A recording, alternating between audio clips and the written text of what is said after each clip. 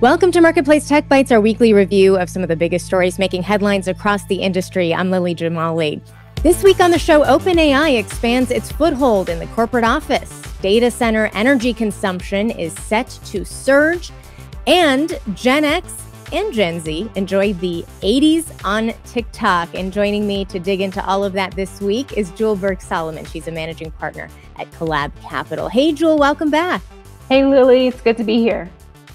It's nice to see you. We're going to start, as we always do, with our bite of the week. This is a number that gives us a little insight into the week that was in tech. What have you been thinking about this week, Jewel? I have been thinking about 100,000, and that is the number of U.S. and U.K. employees with PricewaterhouseCoopers that are now going to be using ChatGPT for enterprise based on a new contract that the two signed this week.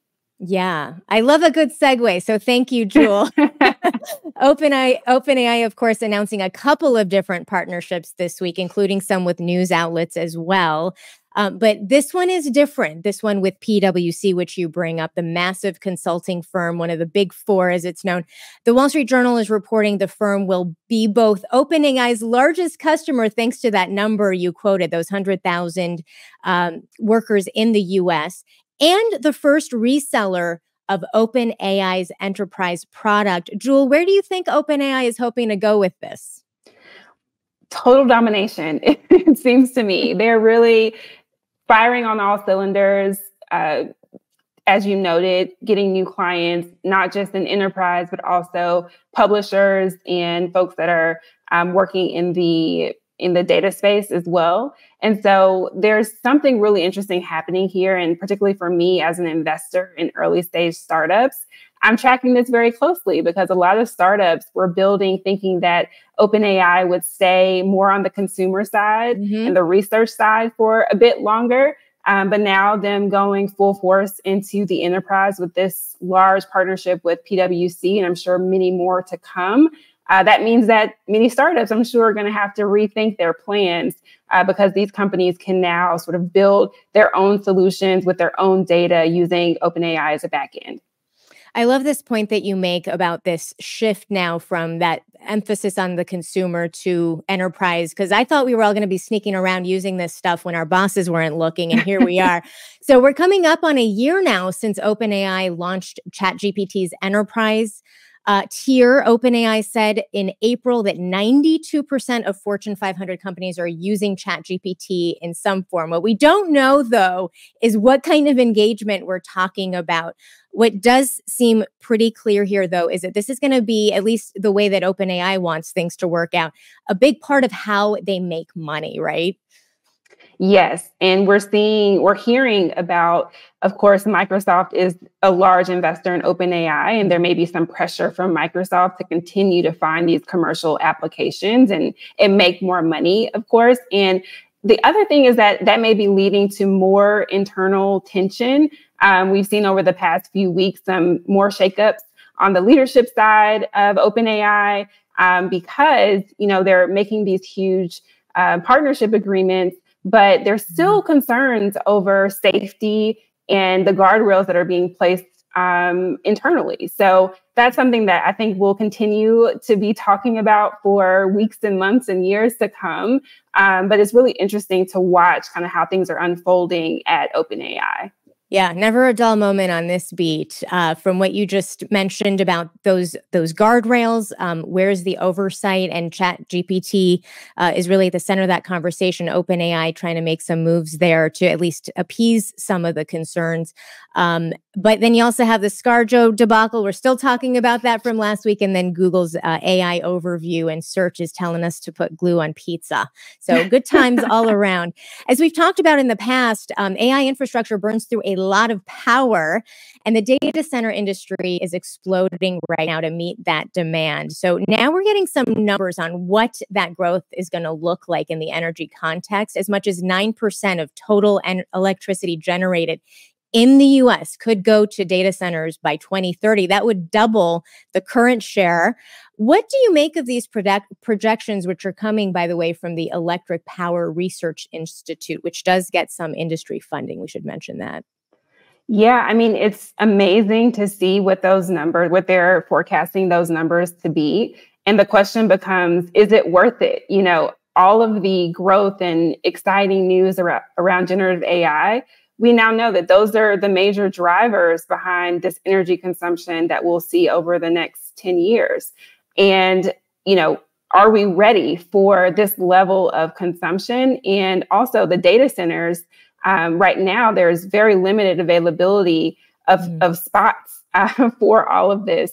And so now the question is, where are we going to place these data centers? Are we going to be able to retrofit existing data centers to really meet the needs of all of these generative AI companies and how they're consuming energy? And so there's a lot still to be determined. And I think for us, it's really interesting to see startups that are tackling this particular area. So there's a company I'm aware of called COI Energy that's thinking about general waste in this space and how to reuse energy that's being wasted for good. And other companies are kind of taking it from that angle as well. So it's really interesting space, and we'll continue to watch and see how it progresses. Right. I mean, you asked the question, are we ready? I want to punt a version of that question back at you, because with each natural disaster, we see just how vulnerable the nation's grid already is. Yeah. Should we be worried about this additional strain? I'm sure as an investor, you're thinking about that quite a bit. Absolutely. I mean, I try to be an optimist, but it is concerning when you think about how rapidly this energy growth, consumption growth is happening. And again, as not really having the infrastructure today to move as fast as the energy consumption is growing. And so that is a concern. And I've been thinking about, does this mean we're going to see existing data centers retrofitted to make them more energy efficient than they are right now? Or are we going to be seeing, total redesign of the ones that are coming online these next few years so that those are more energy efficient? And, what do we do with those other ones? Fascinating stuff. One of these larger data centers uses as much power as 750,000 homes, an astounding statistic when you think about it. Yeah, it's really incredible. And I think to answer the question about will data centers be retrofit to meet the need, I think they will be retrofit to meet the need, but there will also be a need for new data centers to come online that are built specifically for these purposes. And so we'll see things like malls that are not being utilized today, or other real estate places where they're not currently being utilized in the way that the developers would want them to be, likely be used for this purpose in the future. Yeah, really great point. Keep your eye on commercial real estate and what ideas sprout up there. One to watch. Thank you for that. Well, on to our third and final story. Gen X has arrived on TikTok, thanks in part to a nostalgia trip to the 1980s. We're talking here about, Jewel, kids asking their parents to dance like it's the 80s. And we actually have a couple of clips. Let's watch.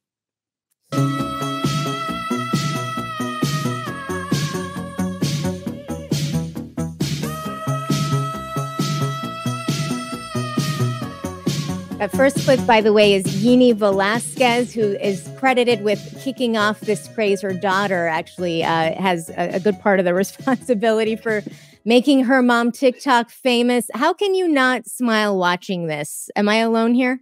This was so fun. I love this story and just bringing together. I think there was a point in time where it was okay, boomer was the trend. And now this is more delightful and fun for kids and parents to come together over this dance craze. So it's pretty cool. Yeah, I'm just barely not a millennial. I'm technically Gen X, so I'm hoping I can still make some avocado toast jokes. Is that cool? It does feel like there's some rapprochement here between generations. It's good to see this.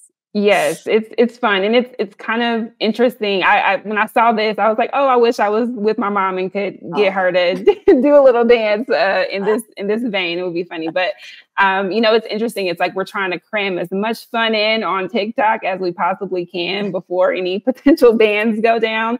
So this was a really cool trend to see. Yeah, well, it's a good segue. Once again, you're 2 for 2 here, Jewel. We do have to squeeze in just a tiny bit of news here. And then we get to watch more of Suzanne Neppe of Highlands Ranch, Colorado, doing the robot.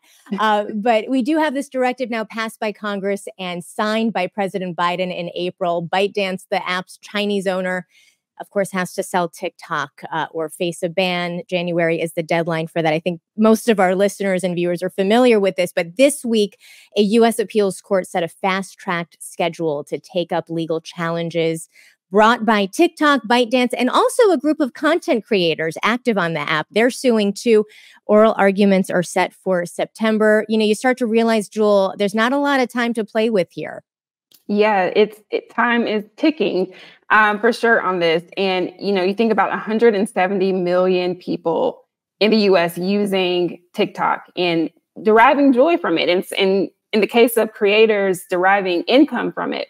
So there are a lot of parties who don't necessarily want to see this ban take place and are all hands on deck to make sure that the arguments are in so they have a chance of saving it, if you will.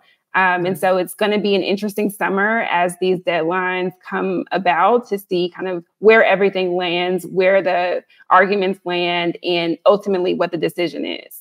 All right. Well, can we bring up that video of Suzanne Neppe one more time? Because I did want to mention her daughter. Her daughter was commenting on the commitment. I mean, look at that. Yes, I love it. And again, this family's from Highlands Ranch, Colorado. Mary, this woman's daughter, said the trend reminded her that at some point, all of our parents, quote, were just crazy kids dancing their hearts out and having fun. See, parents are people, right? Parents are people too. Yes, love it. You need to remember this. All right, Jewel, so much fun to have you back. Thanks for coming on. Thanks so much. That was Jewel Burks Solomon at Collab Capital. Thanks to all of you for watching Marketplace Tech Bytes Week in Review. Make sure to like this video and subscribe to us if you haven't already. We are at Marketplace APM. Daniel Shin produced this episode, and I'm Lily Jamali.